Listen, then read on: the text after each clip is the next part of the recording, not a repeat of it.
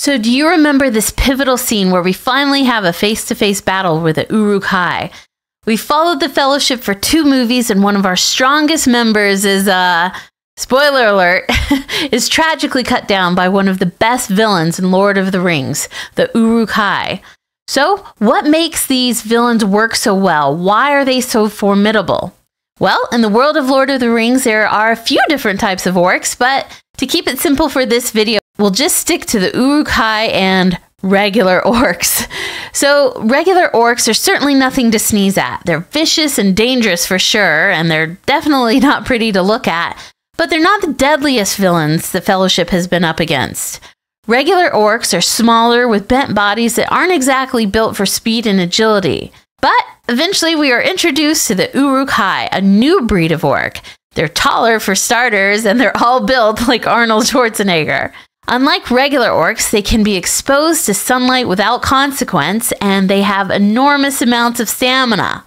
Meaning even after they cross huge amounts of land on foot, they still have enough energy to kick your ass when they find you. I've mentioned in other videos, one characteristic that makes for a great villain is one who is evenly matched with the hero. It's hard to achieve genuine suspense when every enemy is no contest for the protagonist. The Uruk-Hai exist to do 2 things, chew gum and fight to the death. And they're all out of gum. But you take my meaning. This breed of orcs are fighting machines. Okay, so we know why the idea of these characters work so well, but we have to talk about the execution of bringing the Uruk-Hai to life in the Lord of the Rings trilogy, because it was flawless. Modern day interpretations of orcs have these battle-hungry creatures dressed like druids, just draped in various layers of fabric.